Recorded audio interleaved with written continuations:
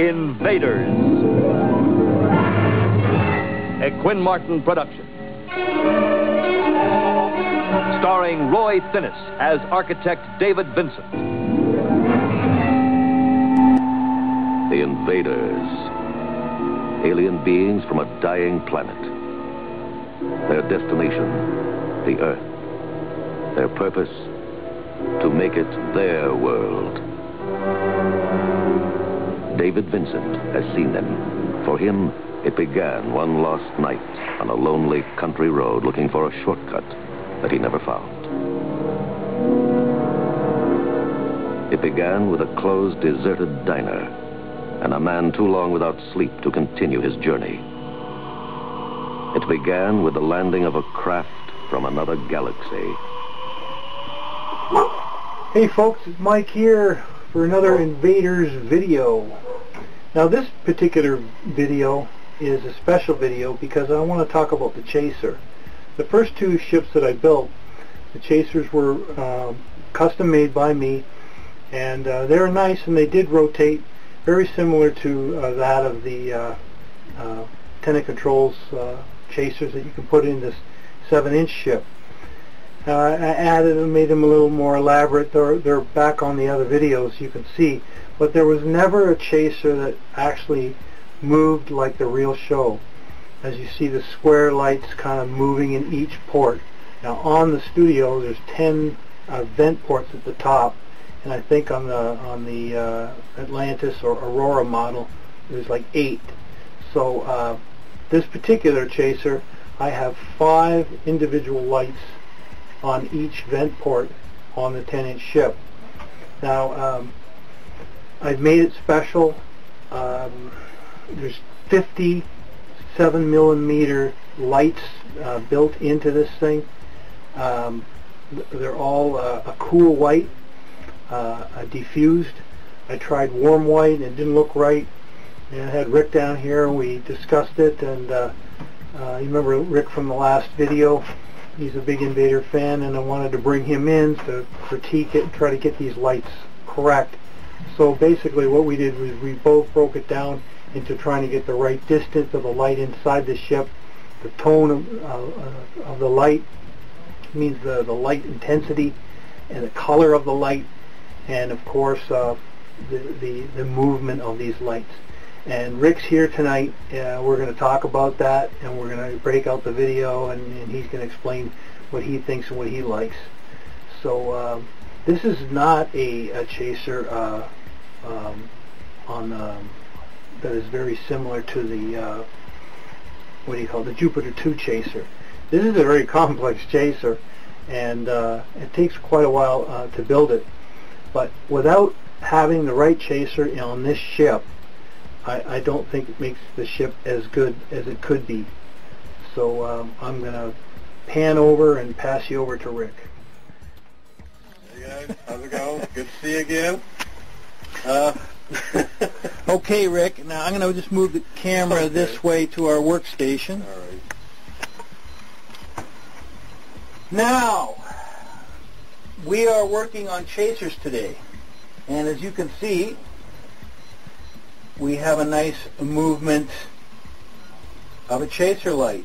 Now I'm going to have Rick grab that. Now Rick grab that, and I'm going to zoom in on it for them so they can see. I just find that if you're looking at the way the Chaser is going around, yeah, you don't see that super brightness that you're seeing in between. I don't know how else to explain it. And as it's going across, it's not hitting you right in the face. It's just the way it should be. If I'm looking at the video itself, you're not seeing any yellow lights there. Or the yellow lights. You're looking at something right in between what Mike and I like. If you're looking at the video itself, which is just perfect. Okay. What we're using right now is on the computer. We're using a clip of the original opening of the show as David Vincent sees the ship for the first time. And you'll see as I'm clicking slowly through each sequence, as soon as it comes across here in a second, let's be patient with me here. Okay, it's coming. No, there was this light kind of glow. Yeah, It came down right over here. All right. We have to do that. thanks, Mike. What we have over here, guys, is that we have a shot of the original opening of the show as David Vincent sees the ship for the first time as it's coming down. Okay, so you've watched the sequence of the lights on top, okay, as they're going across. And notice they're all in the same sequence. With the slots, okay, of the openings over here, you see them coming across. Yeah, and it's very dark in between those lights. Very dark. So it's completely pitch black. Yeah, see, as it's going past, okay, so we don't have one light just sweeping through there. It's multi lights. Each one has individual lights. Yeah. Each one of those holes, or vents, or reactor ports, or whatever you want to say. Right, and the beauty of it too is that what you were talking about before. You don't have that flashlight effect because you don't want that. The brightest light has to be at the bottom, okay, where the engine is. Yeah. What you want to see is that as they're going across, it's almost like landing lights. That's the way I see them, you know. And as it's coming down, they're actually going faster and faster. Once the ship has settled down, it's faster.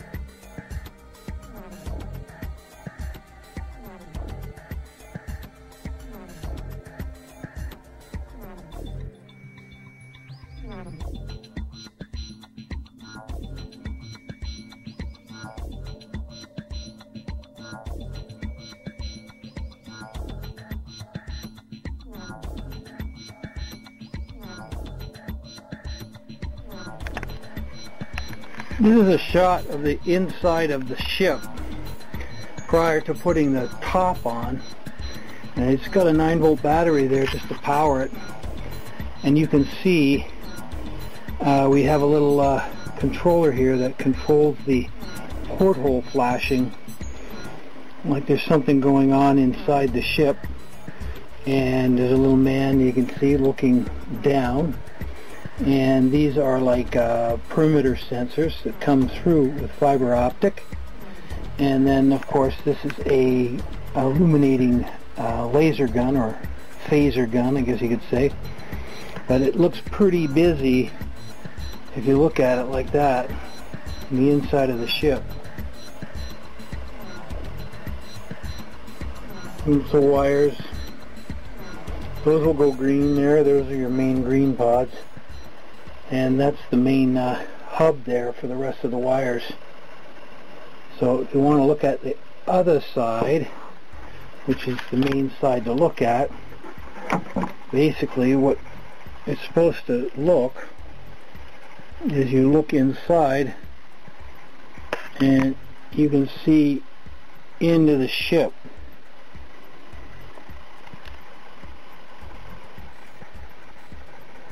And you can see that linking, and of course this very soft illuminating laser gun. It's just a little effect for George there.